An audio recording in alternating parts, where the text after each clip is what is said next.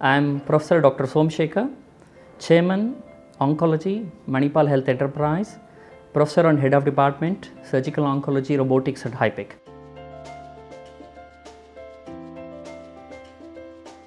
Most of the cancer has got 4 stages. I'll put it loosely. If a cancer starts in one organ, if it is confined only to that area, not spread outside, you can say loosely it is like early stage. If you let it come out of that organ, probably around 2nd stage. If it goes to something called as the lymph node, roughly around 3rd stage. If we wait enough, neglect it, that it goes into the blood, goes and harbors itself in the liver, the brain, lung, outside organs, stage 4. Having said that, most of the cancer has 1st, 2nd, 3rd, 4th stage.